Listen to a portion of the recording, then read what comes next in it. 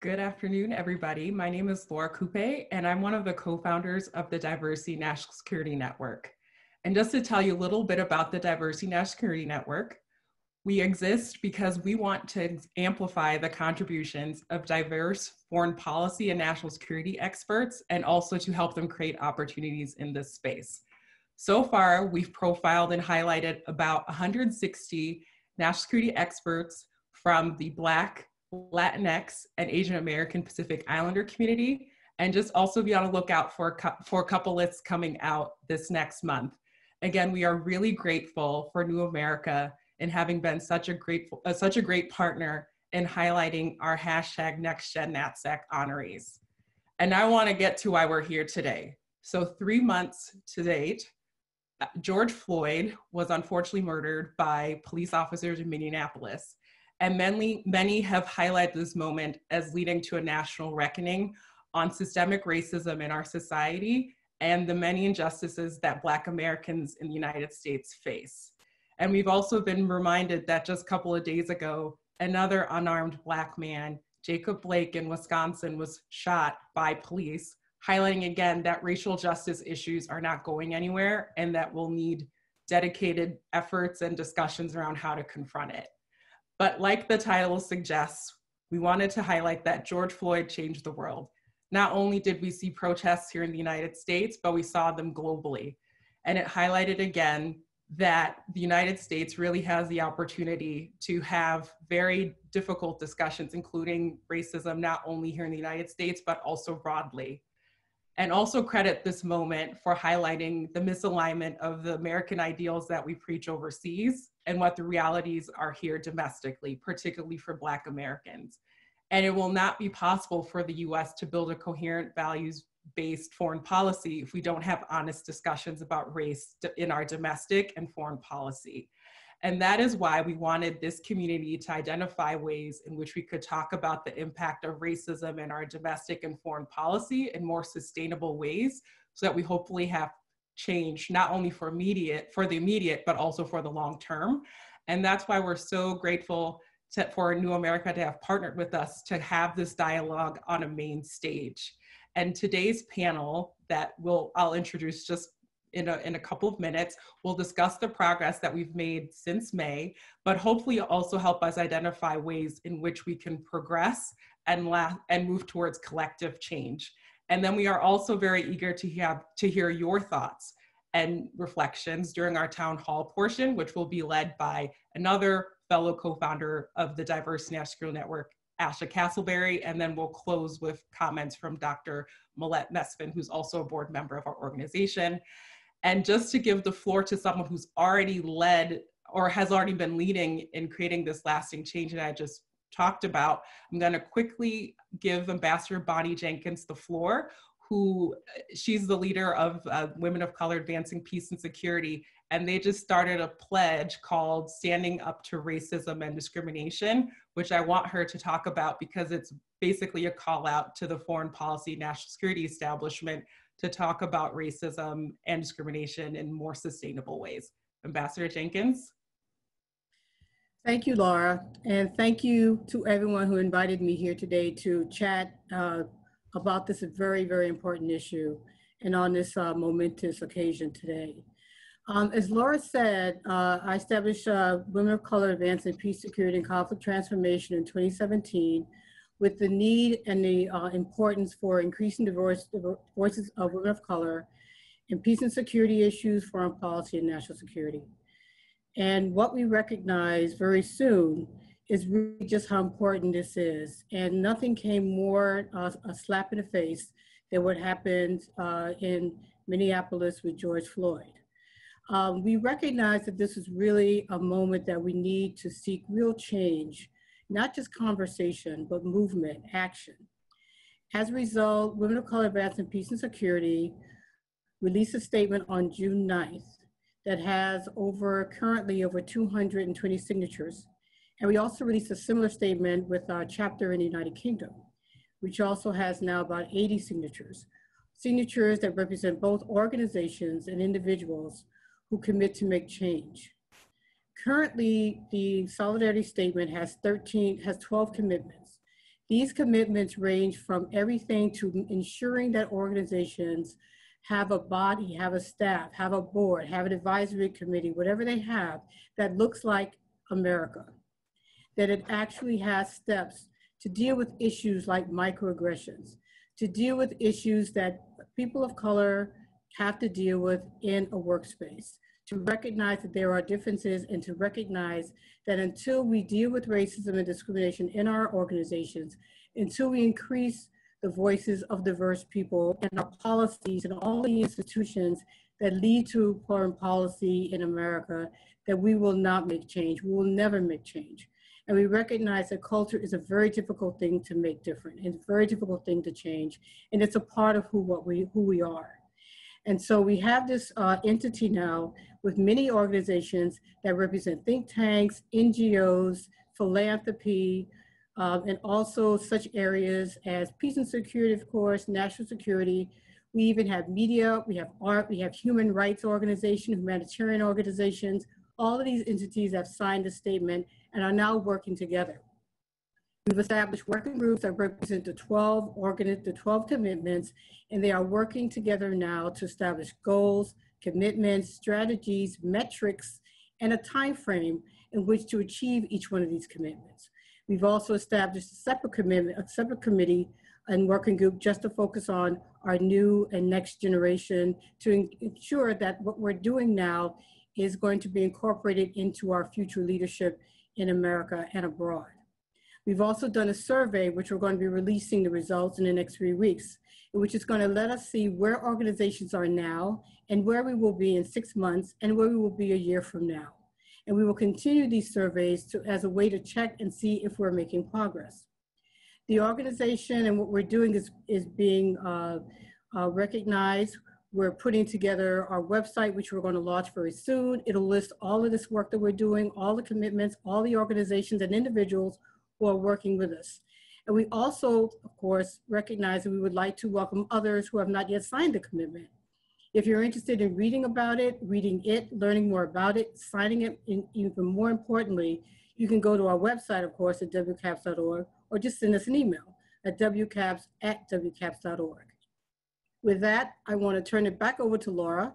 Thank you for inviting me, and I look forward to a really productive conversation. Thanks so much, Bonnie. So now I'm going to go quickly and introduce our panelists and moderators, because I know that's who you all really want to hear from.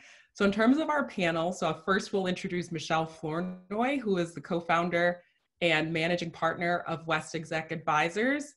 And she's the former co-founder and CEO of the Center for New American Security. And currently she serves on their board. And in her most recent role in government, Michelle served as the Undersecretary of Defense for Policy from 2009 to 2012.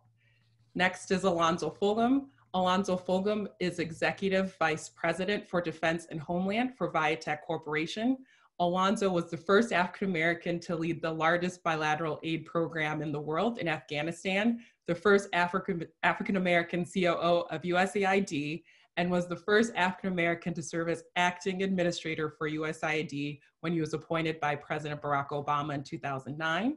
We've already heard from Ambassador Bonnie Jenkins, who's the founder and executive director of WCAPS. In her most recent role in government, Ambassador Jenkins served as special envoy and coordinator for threat reduction programs in the Bureau of International Security and Non-Proliferation at the Department of State in the Obama administration. And then our final panelist is Camille Stewart, who is an attorney and executive whose tech, cyber, and national security experience has landed her in roles at the Department of Homeland Security in the Obama administration, Deloitte, and Google. Camille is a New America Political Reform Program Fellow and a co-founder of the Diversity National Security Network. And finally, the panel will be moderated by Anne-Marie Slaughter, the current CEO of New America. And from 2009 to 2011, she served as the Director of Policy Planning at the State Department, the first woman to hold that position. Anne-Marie, I'm turning it over to you. Laura, thanks. And it's an honor for me to be able to do this, but I really want to say that this event is very important to the work that New America is doing and will continue to do. Our mission is renewing the promise of America by continuing the quest to live up to our highest ideals.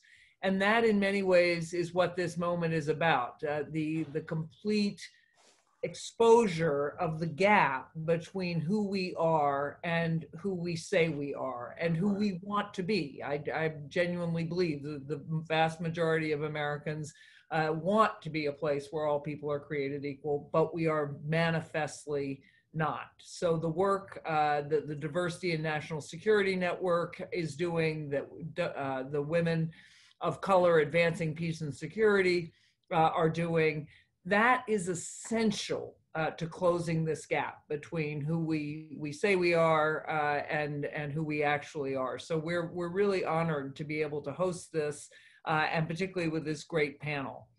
I'm going to, I hope, Ambassador Jenkins, you will allow me to call you Bonnie, because I know everybody else well, and I don't want to single you out as Ambassador Jenkins. It's really a pleasure to have these fellow panelists. Alonzo and I when I was new Director of Policy Planning, he was the acting Director of USAID, and we sat in many meetings together, and it's wonderful to see him here. And Michelle and I have been around the same table for longer than either of us probably want to admit. And Camille, I know less well, but have been really impressed, both following your writings, but also what this network of others are doing. And we're fellow lawyers, so we're always happy to have a lawyer. So I want to start by saying that yesterday, I was doing a podcast with Steve Waltz, who is at the Kennedy School, and he's been surveying lots and lots of people about what would you tell a new president, assuming there's President Biden in November, what needs to change? What's your top priority? And he said to me that a very large number of the foreign policy people he has been interviewing say we have to fix ourselves at home first. So this is striking. These are foreign policy people, and he's asking them what you would advise a new president about foreign policy. And they're saying we have to start at home. That really this is the core of how we engage the world, is addressing both COVID. I think many of the people he was interviewing are talking about the pandemic, but also systemic racism, the George Floyd moment, which itself is powered by the evident disparity in infections and deaths among Black and brown communities in this country. It's not, COVID's here and the moment of awakening after George Floyd's murder is here. They are deeply connected. So I guess the place I would want to start, and Alonzo, I'll start with you, and we'll sort of move around, although not everybody has to answer every question, because we also want to get to the audience's questions. How do you think about that question? That you've been in international development all your life. You've been outward looking. But right now, that outward looking and inward problems are interrelated in such a deep way. How do we address that as a national security community? And you're on mute. You have to unmute. Yep, there you go. I'm unmuted. There you go. We can hear you. Can you hear me now? Okay. I think when you look at this question, you have to really think about the people that we have seen before us. The Ed Perkins who went out to South Africa during apartheid to be the first African-American ambassador. You have to look at Terrence Todman, what he went through, and the State Department. This is a different time for us, and it's a special time. When you look at the movement that's currently going on in the country, it's with our young people. They are probably the most educated, they're young, they're informed, and one of the smartest populations in the world. And that's important because I think they're media savvy and capable of real disruption to the business community, to the NGOs, and to the foreign policy community. I think what we're trying to figure out now is what are the things that we need to do going forward? How do we really start to rebuild our institutions that allow for us to represent the best of what America had to offer? You think about it, before this administration, one of the things that we went out and propagated throughout the world was that the rule of law in our country stood for something. Our foreign policy stood for something. We were respected. And even as an African American going out, knowing that we had problems at home, we knew we could depend on our institutions. So I think that's one of the things when they talk about we've got to repair our home before we can go out and talk to people again. Those are some of the things that we have to do. And I think at the State Department, at DOD, at USAID, and the CIA, and all of our agencies, that's one of the things that we've got to reconstitute and create an environment that really is the environment that we think we want going forward. And I think that's going to come from great appointments by this new president. And hopefully some of the people on this line will be a part of that, because I think they can be integral in trying to rebuild and constitute the kinds of institutions that represent the best of what America has to offer. Thank you. So Michelle, let me ask you to first unmute and then to to comment on that. I mean, you were number 3 at DOD, and DOD is an interesting place. Obviously, we have large numbers of service people of color. That gets much smaller as you get up toward the top of the Joint Chiefs of Staff or DOD. But more broadly, Alonzo's point that we have to reflect who we are in the people we present to the world. Right. So I would add to Alonzo's very good points. First of all, one of my favorite phrases from Joe Biden when he was vice president was this notion of when people look to the US for leadership and credibility, it's not as much the example of our power as the power of our example. So if we are not living up to our values, if we are not being true, as a democracy, if we're, not dealing effectively with systemic racism and inequality and injustice, we're not dealing effectively with the pandemic, it's very hard for us to be the leader that other countries want to follow when we try to build coalitions for things like combating climate change or whatever the transnational or global threat may be. So it's really, really important for us to have our house in order at home in order to be effective abroad in protecting our interests.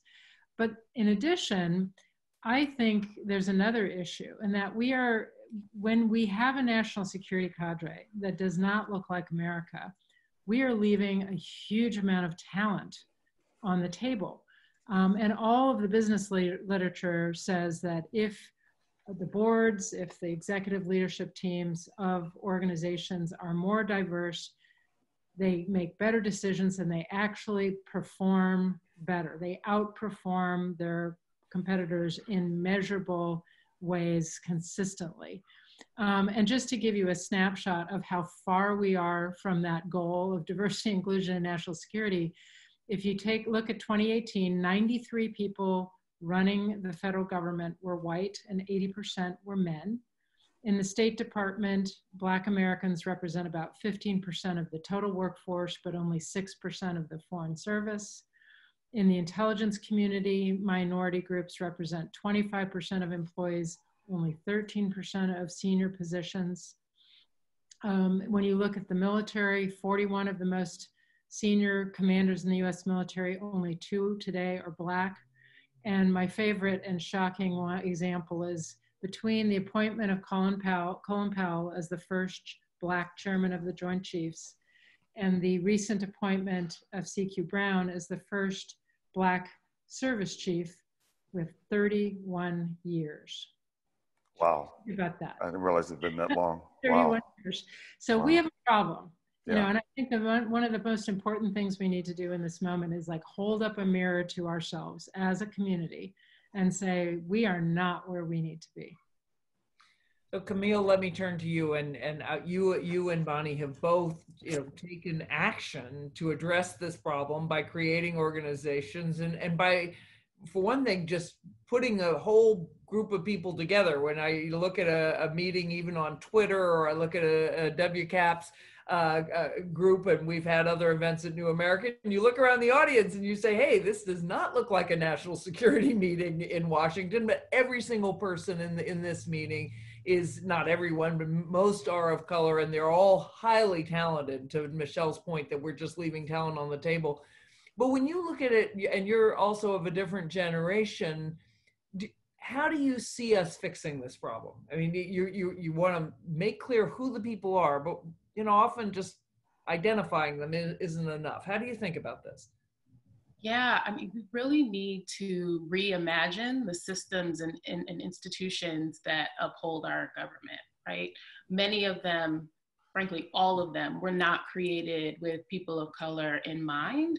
And so even some of the logistics about how we get folks into government organizations are broken. Our security clearance process doesn't allow for people of immigrant backgrounds to easily flow through that process. We need to reevaluate how we're engaging diaspora communities, and think about how we build systems and institutions that achieve the goals that we set out to achieve, the ideals we set out for this nation, but think about ways that we engage different communities and open up the breadth of talent. And so some of that is creating platforms to demonstrate and display the talent, which is a lot of the work that Diversity and National Security Network has done. Some of that is grooming new talent, which is a lot of the work that WCAPS is doing. But we cannot ignore the fact that the system is not built for everyone, and should be. And we cannot ignore the fact that, to Alonzo and Michelle's point, we are not as effective. We do not show up on the world stage effectively or as our best selves. We are not as innovative. We are not as representative of what we hope to be if we are not harnessing the lived experiences of the American people, if we are not bringing our best, our most diverse workforce to bear on these really challenging and complex problems that are ever evolving. So that's a very important point about the clearances and the ways you get into government. I mean, all of us have had with the clearance process, which I do think is very broken. But your point, as a nation that reflects the world, we can't get the people who don't, who are more newly American in. That won't work. So Bonnie, I mean, you saw this when you were in the State Department. You now run CAPS. You were before that at the Ford Foundation, right? You pushed at this from you sort of seen what a philanthropist can do. Same question, but we've got the lists, we got the talent, we changed some of the systems. How do we push to actually make this change? I mean, I'm reminded of, binders of women. Well, I mean, there has to be a real commitment. I mean, it's one thing to say we want change, and it's another thing to actually make change. I think it's too easy to go back to the status quo. It's too easy to be in a moment and say, we need to do this, we need to do this. And then after time goes by, things go back to the way they are. One, because as I said, culture is hard to change. And it's hard to change behavior, and it's hard to change what people do. And unless there's a continuous push to make it happen, it won't happen. It's also related to the fact that the decision makers are not the people who are the ones who are often demanding most of the change. Because the decision makers, the ones who are what we call the gatekeepers, are often not the people of color. They're often not the women. And so it's easier for them to go back to the status quo because it's comfortable for them. It's a privileged situation for them. And so unless you make them either one, extremely uncomfortable in a way that's public, or really help them understand why it's in everyone's benefit, not just the people who are saying change, but for everyone, that change needs to happen, it won't happen. So it has to be consistent. It cannot stop. You have to keep making the case, keep making the point. This time we're in right now, everyone's talking about it. It's the point that everyone's trying to make. But where will we be a year from now? Where will we be 6 months? And that's what we have to think about. In order to make that change and all this that we're trying to do, you have to be sustained, and you have to have people who are saying, this is what I'm trying to do. Anne Marie, can I add one more point to that? I think I agree with everything that's being said, but I also think that if we roll the tape back 20 years, we were probably having the same conversations. I think what we have to think about as we go forward, we've got to be much more judicious and systematic about the change that we want to bring about. In the 90s, Larry Eagleburger, who's a beloved former Secretary of State of the State Department, was being beat up in the press about the fact of lack of women and people of color in foreign policy. He turned around and made an edict that said every office in the State Department had to have a woman and a person of color in their front office. That began to send the message through the whole building. We didn't need legislation. We didn't need a bunch of people trying to figure out how they're going to rewrite the rules to support what he wanted. He said, do it. Okay, the only problem with that was once Larry Eagleburger left, then all the minions or the carriers of racism went back to the system as it was. So we have to figure out a way to lay out a process that says that it becomes institutionalized. How do we get processes in place and all of these panels and all these processes that promote and move people through the system that actually stand the test of time once those individuals go away? And until we start addressing those issues, because we can always beat up on the politicals, but it's the people within the system, the Director General of the Foreign Service, your head of HR, your Chief Diversity Officer, which some things that people are pushing for. You got to start attacking the problem, which is rewarding bad behavior for people who are not doing the things that need to be done to move the system forward. And until you address that, we're going to be back in this conversation 10 years from now. So I'm hoping that the new administration, once they get in, that there's some real systemic things that are put in place to stop this bad behavior and stop encouraging it. And there's some other things we could talk about, but I don't want to hog the mic, but go ahead. No, so I think that's very important. I mean, Michelle said it, 31 years. I mean, many of us are old enough, we've been in these conversations for too long. Mm-hmm. And frankly, this is also why I hope deeply that this moment after George Floyd, and obviously the violence, police brutality against Black men, against people of color continues. We've just seen this, but it's gotten more sustained attention than ever before in my lifetime. And our job is to capture the energy of this moment and the generational and demographic change in the United States and make it real. Two things, though, Bonnie said something that I want to highlight because it's so important. You talked about the gatekeepers. So when I got to Washington, first time ever in 2009, I'm about 50, and I realized pretty quickly that the place is run by 32-year-olds, right? They're the special assistants there. I mean, obviously there's lots of power, but the folks who are, in there deciding who's in the meeting, who's it's not exactly who gets hired, but who gets suggested. There's a whole lot of folks in key places that you might not necessarily recognize are key places, particularly people coming in who are very important on the outside. And we've got to make sure they have the right commitment.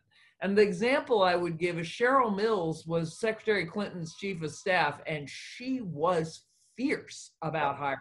And over and over again, assistant secretary would come to her and say, I've got this perfect person. I want to hire them as a DAS.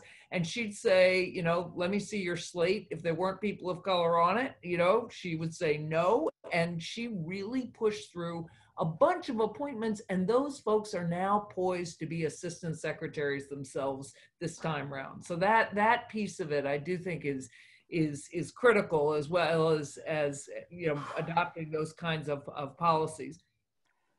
Michelle, I want to shift ground a little bit because, again, we've got this double-sided issue of people and policies, right? Who's around the table makes a really big difference in what is decided. And that's what we're all saying, right? That until we diversify the who, we're not going to get a lot of change on the what. But at the same time, if you're thinking about, and I know you are thinking about, what is U.S. policy? What is our defense policy? What is our grand strategy? How do we articulate our priorities in the world as a values-based foreign policy, great power competition, even things, I know you've written a lot about deterrence. how do we weave the diversity of who we are and the goals we seek into the policy? No, it's a great question. But again, I think it starts with having a diverse team around the table, because not only gender diversity, but diversity of ethnic background, but also I loved Camille's phrase, diversity of lived experience, right? I mean, and because what happens is that brings all of that experience to the table with them.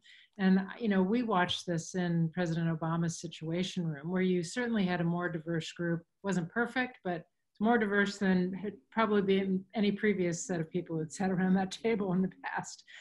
And what I saw time and time again when we were wrestling with a hard problem is that diversity worked to help the president. So someone comes in with a dissenting view, someone questions the assumption that, you know, groupthink is starting to form around. Someone else says, have you thought about this, or what about that? Just that diversity of perspective that consistently, I think, helped the president better understand the risks, the pros, the cons, make better decisions. So I think it starts there, but that same diversity also brings diversity of expertise. So for example, you know, if we're talking about how to make peace negotiations in Afghanistan successful, well, there happens to be a body of literature that says if you include women in the peace negotiation teams in a serious way, all of the studies show that the settlements that come out of those negotiations will be more sustainable and be implemented over time. Right. You know, if in Alonzo's world, there's now all kinds of studies that show if you empower women and girls in the approach you take to development, you're going to have much more success in lifting whole communities out of poverty. So my point is, it's the diversity of people around the table that are going to bring you that diversity of expertise and experience that's going to make your policy more effective, because you're attending to a much, you know, broader range of what works, you know, to experience on what actually works. Yeah. So Camille, if you want to jump in? Yeah, I was going to say we're back to the square one again, though. To be able to do those kind of things, you have to be in the room, and you've got to have policymakers who are convinced that they want to make sure that that room that they're representing looks like America. I look at my experience in Afghanistan. Although I was the aid mission director there, Ron Newman was one of our finest ambassadors that we've ever had in the United States. Made sure as the aid director that I was a part of the national security conversation. And there were things that I brought to that conversation that people were shocked and amazed. Oh my God, how's an aid guy know that? It's not an aid guy, it's that we are all a part of the national security of this country. So we have to have the commitment of the principals to look around that room and say, hey, we don't have people that really represent the best of what America has to offer. I want all voices in the room so that I can make a good decision. They always say there's no bad policy, it's bad input. And the input comes from the people around that table. Yeah. Well, so let me, I was going to ask Camille, if you think about a meeting of the Diversity and National Security Network, and you think about talking about any particular issue on the table, whether you're talking about climate change, or you're talking about US-China relations, but whatever, do you have a sense, and this may be generational again as much as gender and ethnic and racial diversity, but do you have a sense that you get different answers, or that there's a divergence, I'm not talking about completely different, between what you all are talking about and what's coming out even of a Democratic White House, or a White House that would be much more closely politically aligned? Definitely. Didn't take long for that. Yeah, between the diaspora backgrounds, generational differences, I think, you know, folks tend to be a bit more critical and have a lot more interwoven experiences. A lot of the mid-career to early senior career folks who are engaged in diversity and national security network have had experiences in industry, have had experiences in government, have had experiences in research. And they bring those things together in a way that is a little bit different from the traditional, I spent my entire life in government, or I've spent my entire life in industry.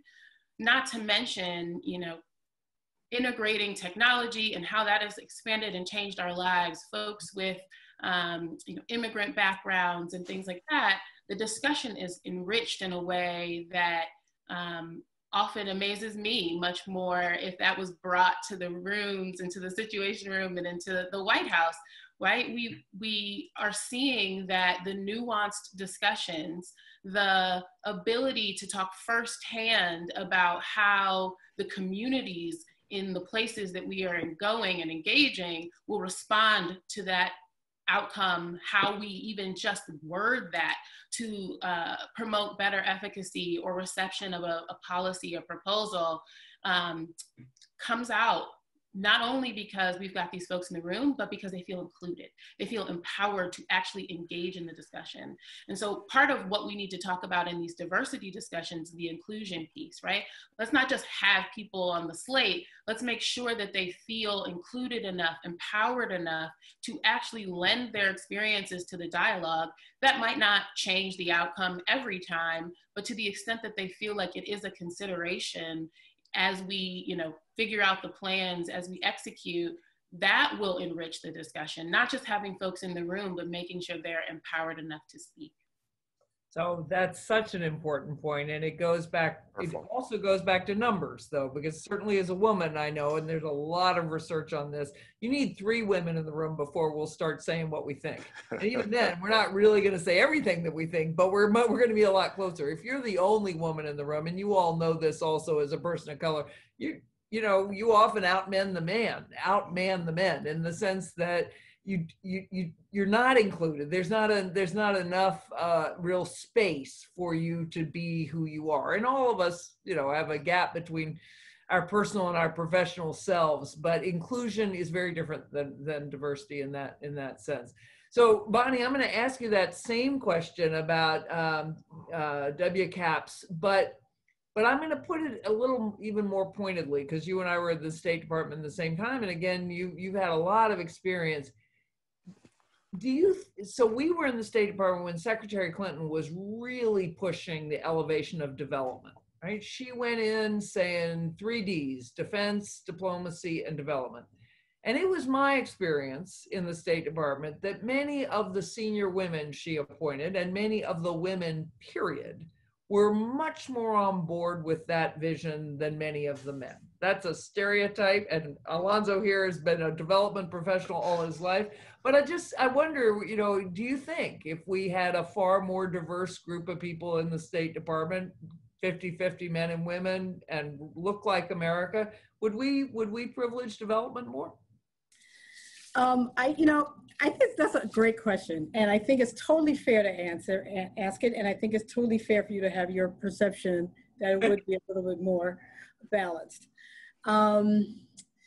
I would say yes, and you know, I think there are different ways in which we look at things and look at issues. I know in my conversation with many of the women in my organization, and there's always a balance of, there's much more of a desire for a balance between the 3 Ds, you know, and we have a significant number of women and young women in seasoned who are very understand the importance of the 3, and understand why you need to have the balance of the 3, and having only 1, which I think many people believe we have much more of the defense than the other 2 right now. The importance of that and having a balanced foreign policy overall. And so, yes, I think that is a valid perception based on what I hear, based on the conversations that we have, based on the understanding of what each one of those Ds bring to the table. I would say, I mean, I would even venture, and here I am going into on territory I may not should be going into, but I would venture to say that you see a lot fewer people of color, a lot fewer women, for example, at State Department. Yep. You see that I think in other places, and I don't want to say it's a cause and effect, but there certainly is a lot more of a focus now on the military side and the defense side and the role that it plays. And defense is important, but the other two are important as well. So I would say I certainly hear that conversation and that balance a lot more in my conversations that I have. Yeah. Thanks. I mean, it is, I often used to laugh that if you called a national security meeting in Washington, it would be 80–90% men and the remainder women. If you called a development meeting, it would flip. That's, again, not entirely true. And Alonzo, I want to push on this because even when I say that, I'm very aware that I'm perilously close to essentialism, right? Women like soft stuff like development, men like hard stuff like guns. People of color are interested in Africa. White people are interested in Europe. So we don't want to go there either. So I think your arguments are good. I think the bigger issue is that I think this conversation had been coming. Former General Zinni had the first op-ed back in the early 2000s about the fact that we need to bring soft power into play. And I think it was the first time in our government after that we started thinking about a coherent policy to address our national interest. And when you saw the way we were organizing, if you ask General Petraeus what his thoughts are, and the other generals who've been in the theater when we were really fighting the war, it was bringing our national interest into play and using all of our assets equally to ensure that we were able to implement policy in an effective way. The problem began when the administrations change, everyone decides that let's go back to the game as it was played before. And I think that's lack of vision. And I think that's one of the things that we have to look at. I was hoping that Tony was going to be on the line today because I think we also have to take a look at the 1947 National Security Act. We have to turn it on its head. This is not your father's Oldsmobile anymore. We've got a new generation of foreign service officers that are going to have to address problems that are so much different than we addressed 30 or 40 years ago. And then the Security Council is going to have to be reorganized. You need to have somebody from public diplomacy on the Security Council. Why? Communication is everything. And when we lost USIS, that was one of the biggest losses that we had in our national security apparatus. The Chinese are spending $4 or $5 billion on public diplomacy, on blogging, all of the assets that we use to communicate today, they're invested heavily in it. And they have people that are doing it effectively. And we have a department within the State Department that's addressing it. So those kind of things, then economic and trade, all of those things are going to be coming to full play in the future. And having somebody deliver the message to the Economic Bureau about what's happening in those particular areas or in public diplomacy, I think is a failure of our policy. And it's something we're going to have to take a look at. So Michelle, I'll ask you, Michelle at least was Tony's co-founder of West Exec. Yeah, and Tony's a good friend. That's not a criticism, but I think it's something that we have to have a conversation about, that the traditionalists don't want to change things. And the world has changed. And I think with leadership like Michelle and others, I think we can have that conversation and really think about making that change. Because in the previous administration with Secretary, she did think about, Secretary Clinton thought about the fact that we needed to address this issue, but we weren't able to do it. Absolutely. But I was going to ask Michelle just to address the response, and particularly the idea that we might need to revise the National Security Act, that we really might need to think about our security much more broadly, too broadly, and it's nothing, right? Then it's everything and then it's nothing. But you're at the core of this because you are a DOD person who sees much more broadly. Yeah, I don't know if we need to revise the 47 Act, but we do need to revise how we are using and resourcing the tools in the toolbox, because there is an imbalance. And I think, frankly, many, the people you mentioned, the General Zinnis, the Dave Petraeuses, the General McChrystals and others, they're the first ones who would say, I needed more diplomats. I needed more AID. I needed more informational instruments. The military cannot do these things by itself. Diplomacy should be first and foremost preventing the conflict in the first place. If you do find yourself in a conflict, the last 20 yards on the field is always the political settlement and the diplomatic piece. You can go, the times we've been most effective is when we marry our diplomacy with some coercive pressure behind it to force people to come to the negotiating table seriously. So there are so many examples of this, and yet we do not, as Bonnie said, we don't resource things in a balanced way. Now, you're never going to need as much money at the State Department as you do for defense, because you're not buying aircraft carriers and tanks and airplanes, but you certainly need a much more robust and expeditionary and fulsome diplomatic instrument, including the Foreign Service. And same goes for AID. And I too would love to see a 21st century digital version of what USIA used to be. So we do need to invest in those non-military instruments. And in the end of the day, it will result in fewer Americans being sent into harm's way.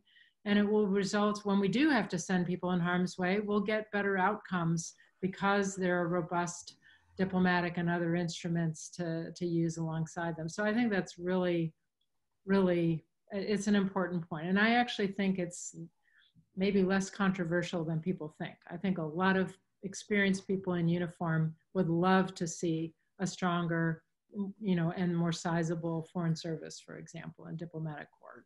But Michelle, if we don't ask the question, because the actual structure is what's causing us not to be able to move forward.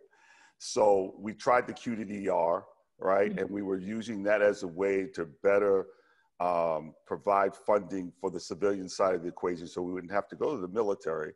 And then as soon as the administration ended, we went back to the way things were. Yeah. And then we're back again to, yeah, we don't want to tamper with it, but I think the world has changed so much that they got to have a conversation. I think we have to. I think we should look at it. And I'm just always loath to go for painful legislation and organizational changes when other things could fix it. So I got you.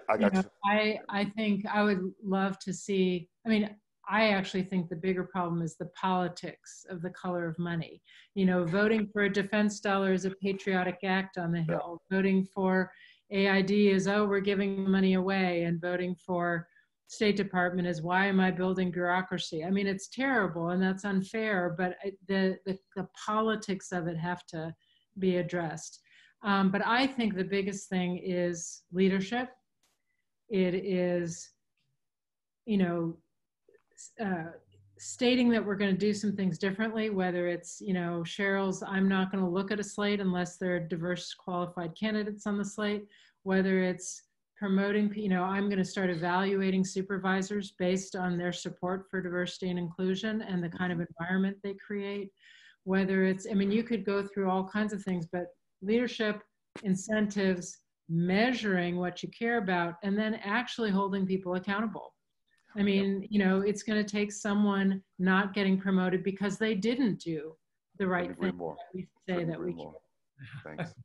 So we are just about to turn it over to your questions, everyone who is participating here.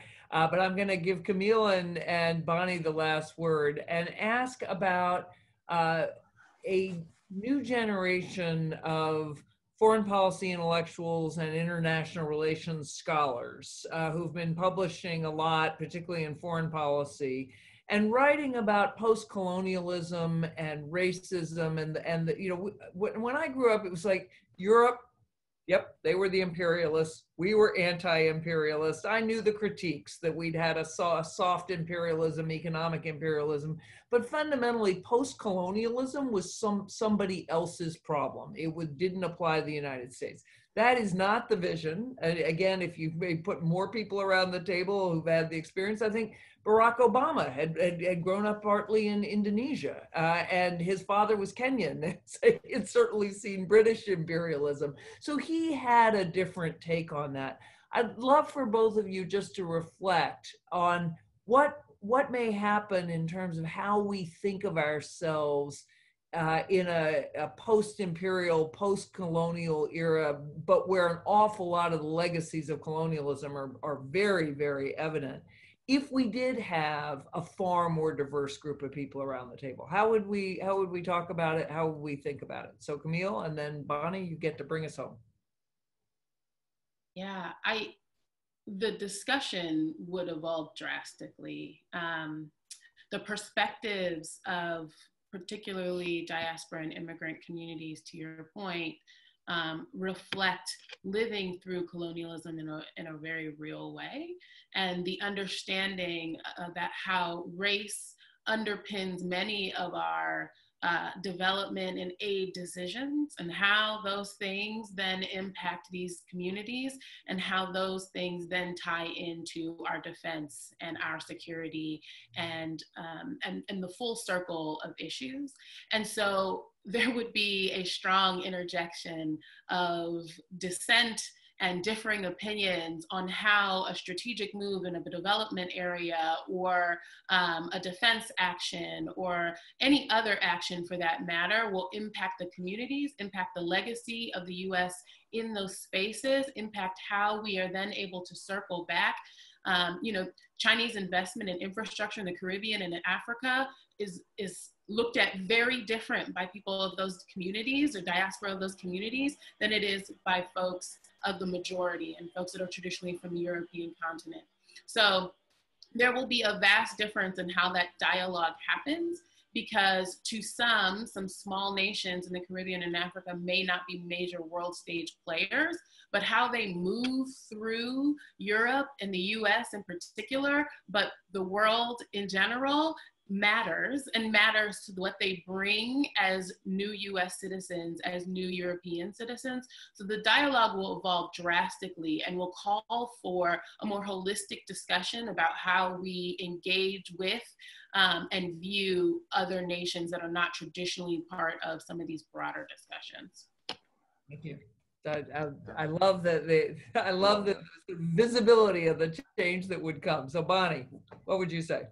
Yeah, I think navigate this more. You would have been able to say what Camille just said 20 years ago. Right. I think, I think the whole question for me calls into question how we see ourselves as Americans. How do we see ourselves? How do we view ourselves? Asking ourselves questions that we've been afraid to ask ourselves, that we've been taught not to ask ourselves, a perception of who is America in the world without presupposing who we are, and not presupposing that this is what we've learned and that is the way it is. I think a lot for me of this moment and a lot of what's happening now is we are questioning, are we the greatest power? Do we really know it all? Are we the best people to go around the world and dictate how things should be when we have so many questions at home? I think that's a scary question for us as a country, because we pride so much ourselves on who we have always perceived ourselves to be as the leader. And not that we should assume that we're not who we can be or who we have been, but we should be willing to question ourselves more than we have, and be willing to come up with the answer, which may be, we do have a lot of problems. We see them, but we try to cover them or ignore them or point our fingers at others and say, you have this problem with voting, and you have this problem with elections. We have so many of them here. We're watching everyone else's elections and we can't even do our own. So I think this whole post-colonialism, this whole post is, to me, who are we really? Who do we want to be? Let's be honest about it. Let's be honest about how we have been in other countries, how we have treated other countries, how we treat them, and how we treat ourselves, and look at that as a package. And do we have the courage to ask that question and get the answers that we'll get? That was a fabulous answer, and I think it's time to turn to questions. I'll just say Heather Hurlbert, who we'll hear from, tweeted yesterday, Arturo Saracan, who was the Mexican ambassador to the United States, again, Alonzo, Michelle know him, wrote yesterday on Twitter something about, essentially, the United States has been pointing to election irregularities in Latin America forever. Oh my God, those terrible electoral systems, they don't work. And he basically said, gee, you know, amazing when it happens to you. And but I really do think this question of if we were who we really are, if represented in the tables of power, if the tables of power looked like America, we would ask, who are we? I, for one, would take great pride in our diversity, but I would have to accept that the narrative of World War II America the good would definitely have to change, but I think we'd be better for it. Not that we're all bad, but we're certainly not all good. So with that, I'm going to turn it to Asha Castleberry, who I have written an article with, but had never met visually or personally. Nobody meets personally anymore until yesterday. So Asha. Thank you, Anne-Marie. Great, thank you so much. Thank you so much, everyone, for having this wonderful panel, especially between Diversity and National Security Network and New America. This is like our second event. This has just been a wonderful opportunity to exchange ideas and talk about a way forward. As the visionary leader, as well as the primary co-founder of Diversity and National Security Network, I'm just so excited to be here and now open up to Q&A. So our first question we have is, what's the best way for allies from the majority to leverage our power without tripping all over ourselves with awkwardly phrased questions? From Lynn Well, a longtime Hill staffer and State Department person, and this is to Alonzo and Orbani. Bonnie, go ahead. Ladies first. So the question is, to be exact, how do we be good allies? Is that basically how do we be good allies and not trip over ourselves? I mean, is that the okay?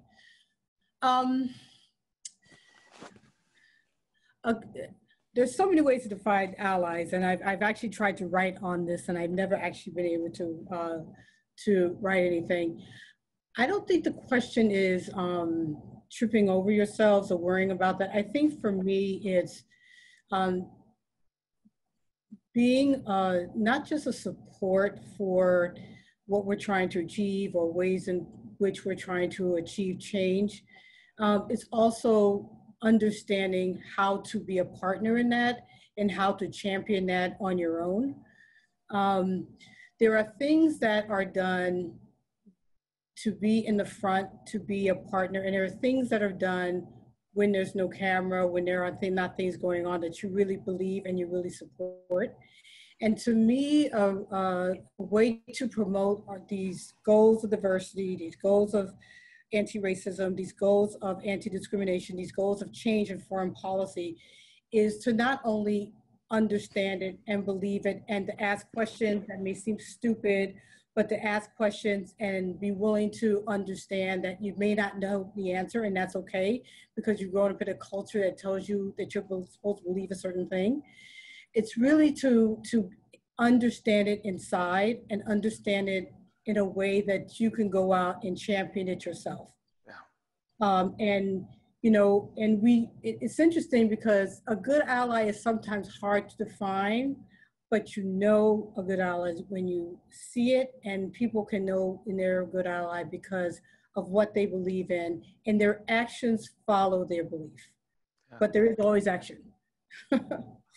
I'll just add one small piece. I think one of the things that you'll learn as you spend time overseas, it's about relationships.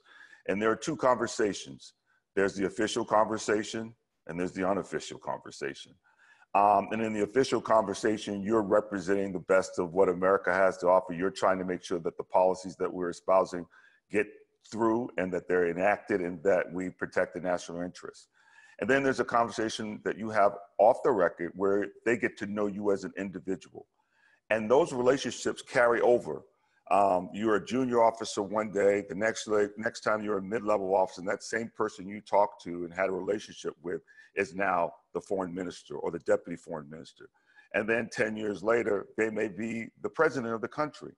And I think it's about empathy. I think one of the things that women and people of color have when they're in the foreign service is an automatic door opening. I mean, I can't tell you, in Jordan, every country I've been to, I've always had the best relationships and the best contact outside the embassy. I'm not bragging. You go back and check my record. And that's not because I was the smartest guy, but people were always drawn to an African-American about where they've been and how they got there. And they're always interested, how did you get there and you're not in the military? And then that began a conversation about who you are and how you got there. And then you're going to disagree. There's always going to be a point where you're going to agree to disagree, but they understand they have their interests and you have yours. And if you're able to manage those two relationships in that way, they will go a long way. I just want to add something real quick. The question started with tripping up. Do not be afraid of that. Do not let that be a deterrent to finding your way to action, to educating yourself, to engaging in relationship building, to engaging in conversations. It's inevitable. This is all an uncomfortable space, an uncomfortable dialogue. It's new to you. And as you learn, you are going to make mistakes, but dust yourself off, learn from what happened in that engagement, and keep trying it. To Bonnie's point about action, like an ally is rooted in action. Do not let fear of making a mistake, which is inevitable, keep you from that action. Thanks for that comment, Alonzo. I can relate with you because as a woman who served as a junior officer working in the Ministry of Defense in Kuwait, many of them said to me, how did you get here? So, you know, bringing out the gender and the, you know, being an African-American descendant of slaves, how did you get here? And it was an amazing experience in there. Coming up the ranks in the Ministry of Defense now.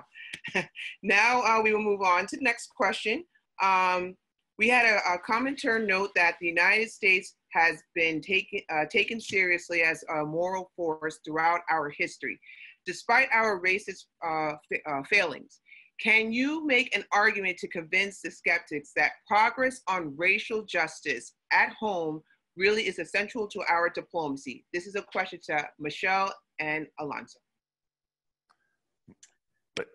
No, I think that we have been able to exert leadership and have periods in our diplomacy, in our history, where I would argue that we were a force for good, despite the fact that we had this horrible legacy of systemic racism and inequality. So but I think now that we're in a different age where in the global media age, in this period of total communication and transparency, and in a period of such pain, and it's just so, you can't ignore it, and the world sees it. And so I think we're in a different moment now, that if we go forward and just try to push it back under the rug or pretend that it has nothing to do with how we're seen in the world, it's not going to work. I think the fact is, this moment is a challenge, and the world is going to watch us rise to that challenge and deal with it seriously, and we will get huge, sort of credit and appreciation for that, or we will not. And I think that will hurt us. So I think it's a different moment for a lot of reasons, and that how we do on these questions will actually affect our capacity to lead, our ability to lead in the future, at least the ability of the willingness of others to follow and to join forces. Yeah, I just add quickly, the conflict for us has always been obvious. And the countries that we've been sent out to implement policies that were similarly being inflicted against us in our own country. But we've always been able to find a way to rise above it. And I think what we have to continue to do is raise our voices, the conversations we're having now, to change things, and then come about and find a way to identify a real way forward. And I think by putting the kind of metrics in place that we're talking about moving forward, that's going to give us an opportunity to really bring about real change and measure that change. And I think raising our voices is one thing, once again, but what are the metrics we're putting in place that allow for us to be accountable going forth? And that's why I think the young people, and I talked about you guys earlier, that your advocacy and your media savviness and your and being restless is going to help drive this process and force us to be better. Because with that kind of interdiction, it forces decision makers who don't like seeing their name in the press, the 24-hour press, it forces them to be much more conscious about the things that they're advocating. And I think it's also going to make us better as a nation in regards to advocating and developing future policy. Thank you. Next question, an interesting one. What happens if Trump wins again? What does this mean for people of color in foreign policy and national security, whether in government or outside of government? And where do we go from here if we can't meet the moment? This is anonymous, but I will go with Bonnie, then Camille. Thanks, Sasha.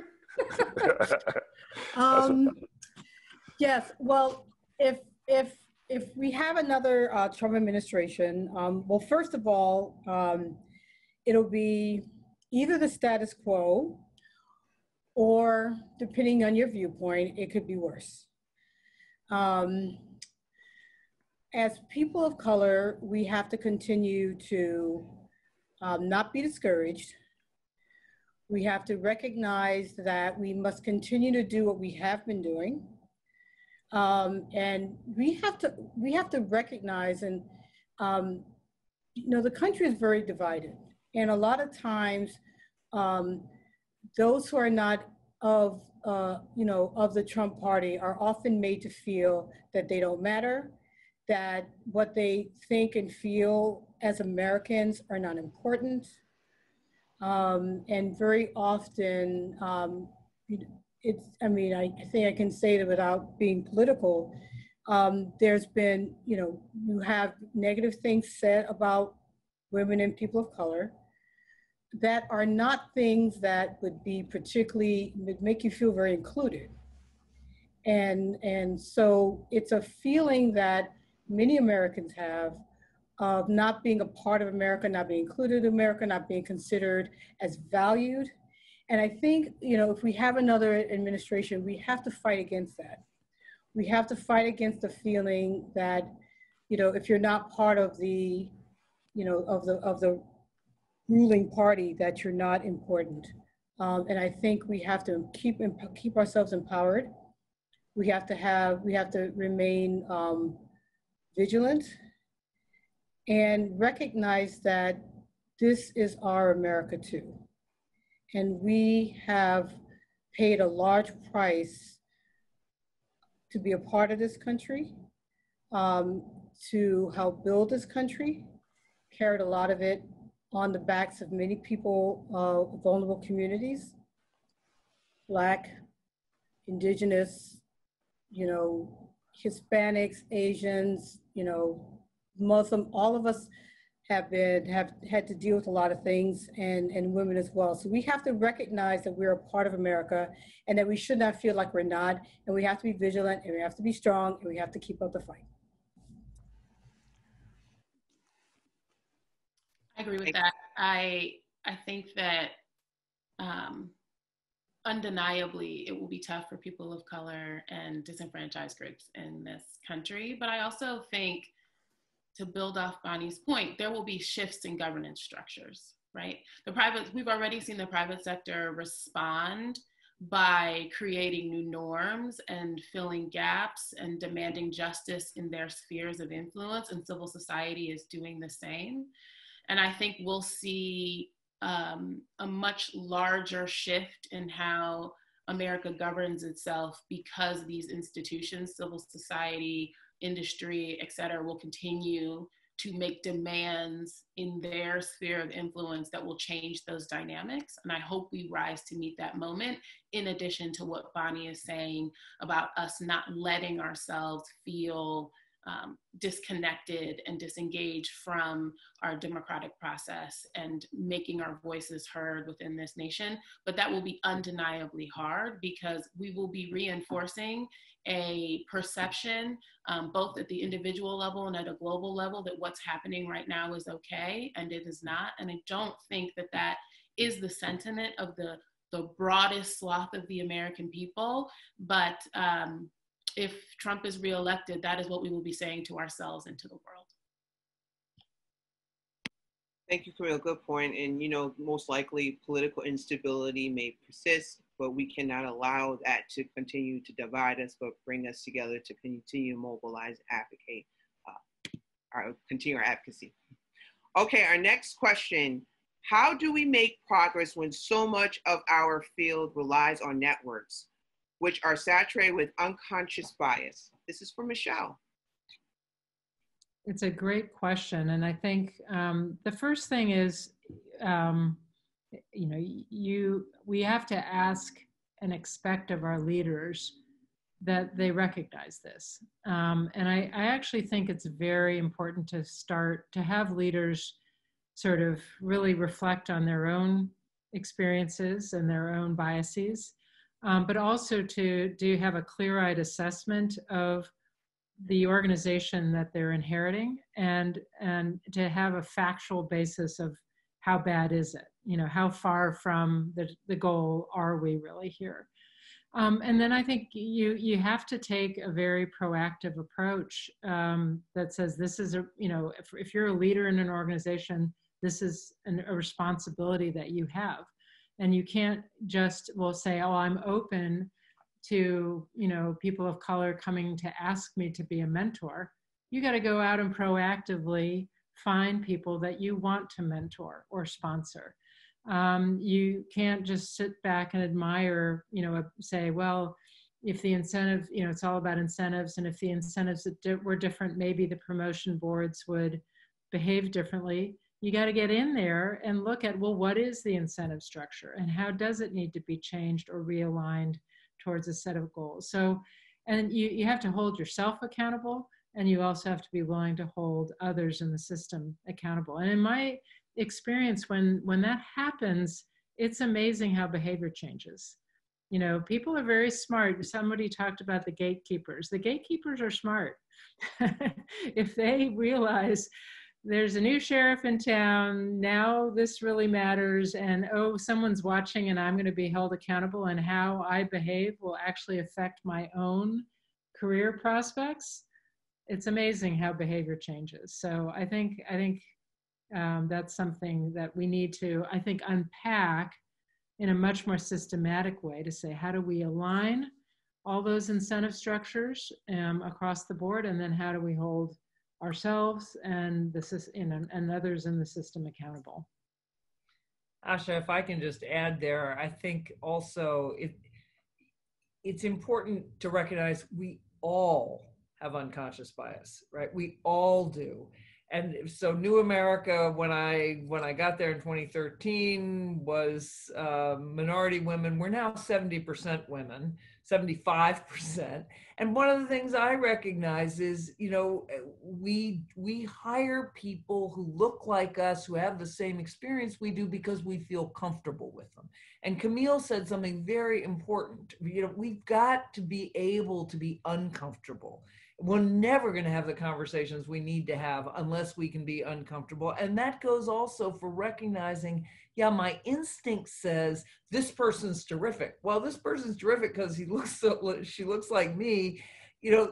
This person's more likely to think like me. And I need people who are diverse. But I think it's important to recognize that this isn't always, you're not necessarily racist, you're not necessarily sexist, you are human. And human beings like the people who are like them, and we have to make a real effort, all of us, to get out of those biases and constraints. I call it, Anne-Marie, the mini-me approach to mentorship and sponsorship. Oh, they remind me of myself 20 years ago, right? Exactly right. That's a really good point, because I think that's a problem with all of us, and it's something, a work in progress. It started with us from little to where we ingrained some sort of these unconscious bias when we were in school, and then lived with us beyond that, and that's something that we definitely have to work on moving forward. Next question. Kai Ginan asks a specific question about how a proposed congressional commission on counterterrorism policy can be constructed to include the voices of people affected by U.S. counterterrorism policy. More broadly, how can the way we make U.S. policy evolve to include affected communities? Was that directed to anybody? Yes, sorry. Well, I'd like Alonzo to answer as well as Michelle. Ladies first again. Go ahead, Michelle. Ha. So I actually think that this is a moment in time when, a lot has happened since 9/11 and the original authorization for the use of military force, the original way that we thought about the focus on Al-Qaeda and its direct affiliates. Now we have ISIS, we have so many other groups that have evolved and changed and morphed. And the strategy and approach has broadened to include a lot of activities that were not necessarily there at the beginning. So I do think this is, 20 years in, it's worth actually taking a pretty hard look at the counterterrorism approach, which writ large, not just the military dimension, but all of the dimensions. And I think in doing that, it would be very interesting to talk to people who've been directly affected, including so much of our counterterrorism approach has been focused on building partner capacity. The idea that if we build local indigenous forces, then that lessens the burden on us. It increases their capacity to provide for their own security. Well, how has that actually worked? Where has it worked? Why has it worked? When it hasn't worked so well, why hasn't it worked? What do we learn from that? How do we, how do we take those things into account? So I think it's a really interesting idea. I'd have to give some more thought to how you'd actually implement it.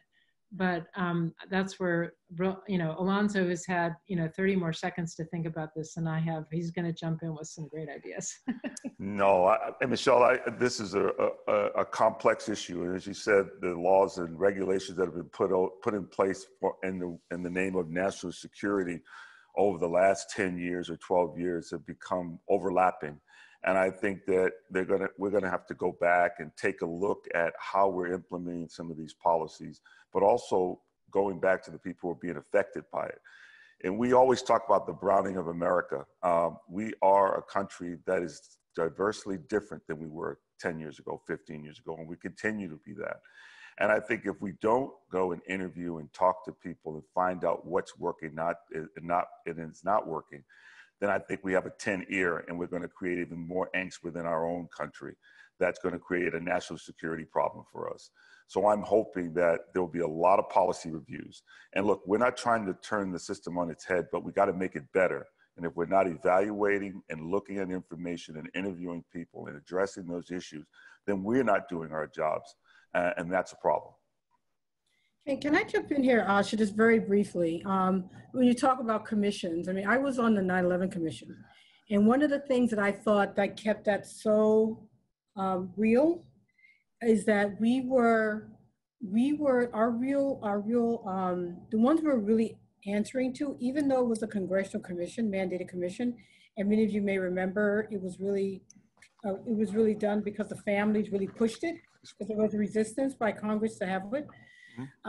One of the things that kept it real was that we felt like we were answering to the families.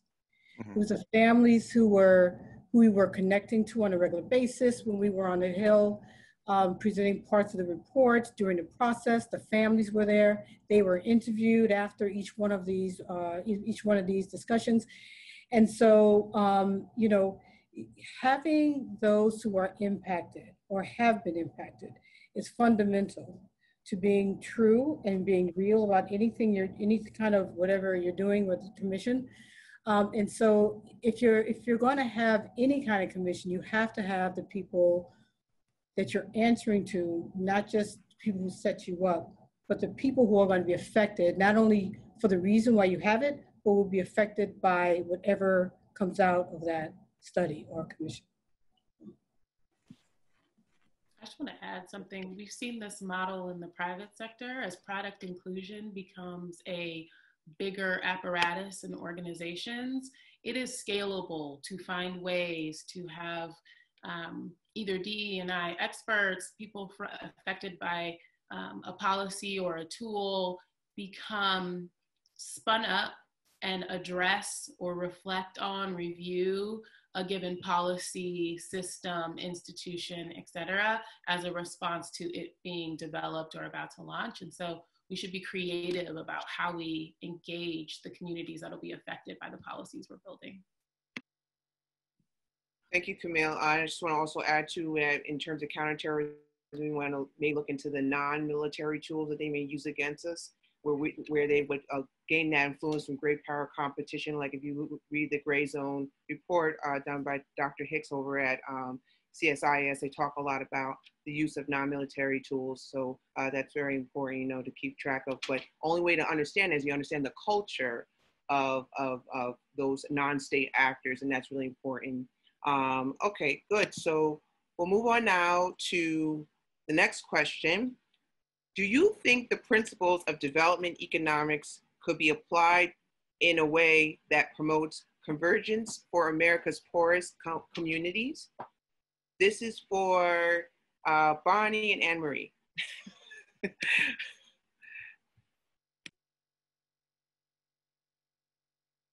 I'll let you go first, Anne-Marie, because I'm not sure I understand the question. Oh, well, so I'm happy to answer. If the question is, should we be thinking about development at home as much as abroad? The answer is unequivocally yes. I grew up in the world like other places need to be developed. I am sitting here in Princeton, New Jersey. Look at Camden, New Jersey. Look at Newark, New Jersey. Look at plenty of towns and cities in the United States. And then look at plenty of towns and cities around the world. Obviously, the problems differ because of the big cultural differences, but poverty, illiteracy, lack of opportunity, lack of good nutrition, lack of access to energy. We've got folks across the United States that don't have broadband and can't get to school. We can learn a lot from other countries. So if the question is, should we stop thinking of development as something that happens out there and poverty is something that happens here, and have a much more integrated approach where we recognize that we can learn from India's frugal innovation. We can learn from the way Kenya uses digital money. We can learn from the way folks in Brazil use conditional cash transfers. Absolutely. And I think development economics, again, this whole foreign policy development versus what we do at home, so much of that is based on the very narrative that Camille was talking about, which is it's a middle class to upper middle class white American narrative. And again, there's a lot in it that is true, but there's a lot in it that is not. And I think of us as a country, again, who we reflect and ideally should connect the world.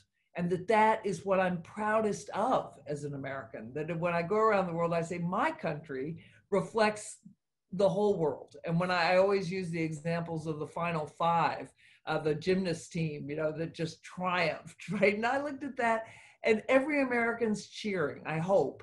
And that was a team that looked much more like America. And so but the question's a very important one, that we have to stop differentiating between development economics as something that's only abroad.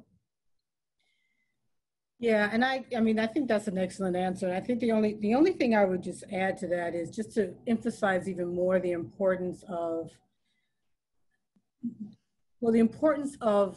not looking at things so domestically and internationally and so domestically and globally, because so many of the problems, and this is another kind of myth that we have, and Anne-Marie talked a little bit about this myth we have about over there and over here.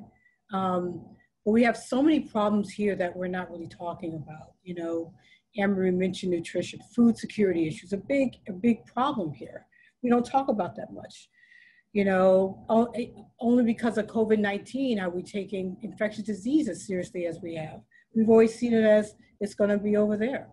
We'll deal with it. We'll figure it out. We got the capacity. We have the medical, the global health capacity to deal with it. Look at all the countries that don't. And now it's a reality check. Not only do we not have it, we're not even as good as a lot of other countries in terms of how we're dealing with it. So when we look at things like that, we do ourselves a disservice because we have this myth that we are much better prepared, that we are much less, we have much fewer problems, and we're not being honest and real about what's happening here. And so when the reality hits, it's often too late, because then it's too late because we lost a lot of time that we could be better preparing ourselves because we're not looking at ourselves in a better microscope. We're too busy looking in a microscope over outside the US.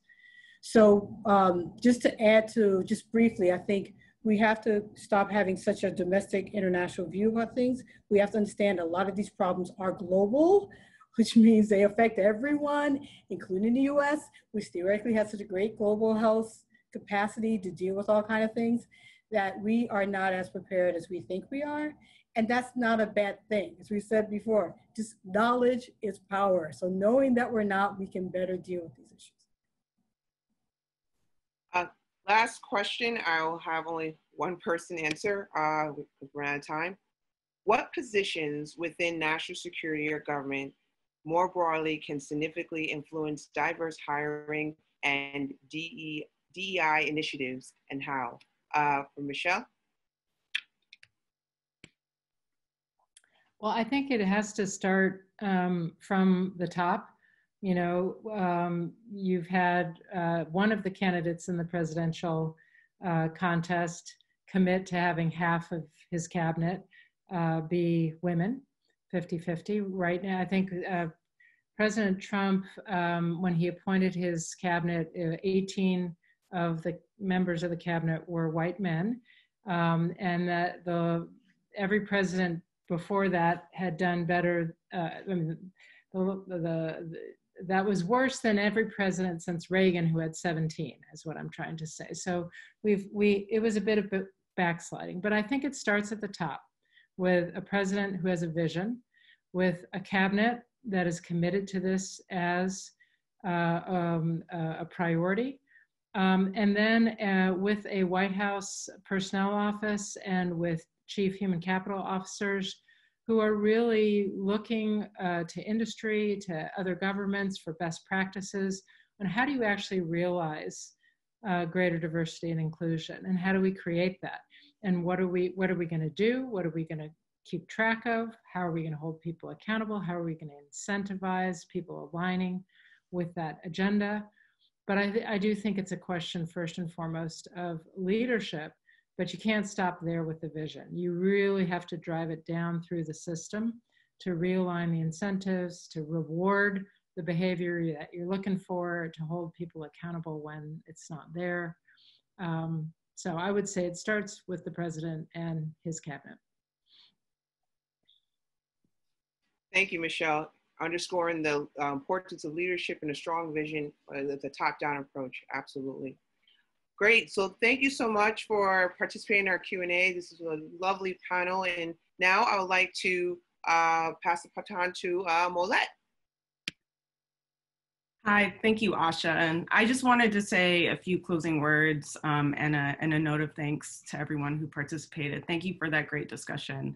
I think when we thought about and envisioned this event, it really was around this idea of how to make this moment different than those in the past. And as Laura mentioned, we really had no idea that this conversation would be held on the heels of such another unjust shooting of a Black man in this country, and sort of a renewed series of protests around some of these issues. And it's really kind of a sobering reminder that the progress on these issues that are so complex and so embedded really in the fabric of our society and our country, that progress can be fragile. And so we're really grateful for New America wanting to co-host this discussion, and for the panelists who brought forward so many ideas to think about as we move forward. It's clear that progress really will depend on ensuring that our communities are diverse and reflect all parts of this country. We talked a lot about the issues of workforce and pipeline, and really rebuilding institutions to bring the best of what America has to offer. But that's really the first step. It goes beyond that in thinking about issues of climate and in the workforce, and who are we empowering and how, who gets in the room and who is at the table. And harder, but also important are, what are the policies I would change if we had different people making the decisions? And Alonzo mentioned sort of this need for a coherent policy that brings together national interests into play and uses our assets equally. And it's a really important sort of point in thinking going forward. Progress also depends on building these platforms that help to elevate people of color in these spaces. So Diversity and National Security Network and WCAPS are two examples, and how we as a collective community can support these efforts. But really progress depends on holding all people accountable, those gatekeepers, those leaders. We talked about the importance of individual leaders and, as Bonnie mentioned, the continuous push that needs to happen at an individual level. But as Alonzo also mentioned, that truly transformative change within organizations requires challenging traditional mindsets and the need to go beyond the individuals for systemic change. So how do we think about what metrics are in place to hold people accountable? How do we align incentive structures? And then finally, at the end of the day, progress will depend on the actions of the people in this room. As Michelle noted, this is a moment that we can't ignore. How do we deal with the impact that all of this has on the future of our country and our ability to lead? And so continuing to ask the hard questions, continuing to be uncomfortable. How do we bridge the divide between who we are and who we say we are? Who are we really? Who do we want to be? Are we holding up the mirror to ourselves? And I thought Michelle made an important point, and I'm ad-libbing here so early on, but the power of America is really the power of our example. And we set an example by our actions. So thank you all for taking the time in this afternoon to continue these discussions and hope to really move collectively towards this reality that maybe George Floyd really did change the world. And really a heartfelt thanks to the New America team for pulling this together and hosting all of the panelists, all of these excellent remarks. Look forward to the next round of these conversations. So thank you all. And does anyone from New America want to say anything to close?